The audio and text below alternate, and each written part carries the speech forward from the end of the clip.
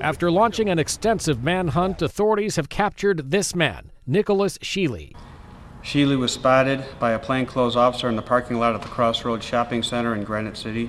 He surrendered without resistance. The 28-year-old ex-con is a suspect in 8 killings across Illinois and Missouri. As far as he looks at it, he's painting his masterpiece. He's going out with a bang. Authorities believe 4 of his victims include 2 men in their 20s, a woman and a child. Police discovered the bodies in this apartment Monday. I've known Nick for 20 years. You can't even explain how scary it is, because this guy is seriously, ridiculously, this ain't a guy that'll kick in your door, look around before he shoots. This guy will kick in the door, start shooting, and just go to town to get what he needs to get on.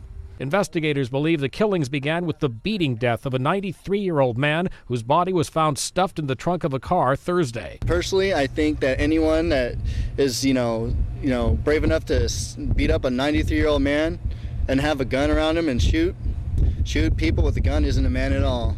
Federal and local officials had announced a $25,000 reward for Sheley's arrest. Police say Sheley was about 10 miles outside of St. Louis when he was captured. Illinois police have charged him with first-degree murder, aggravated battery, and vehicular hijacking.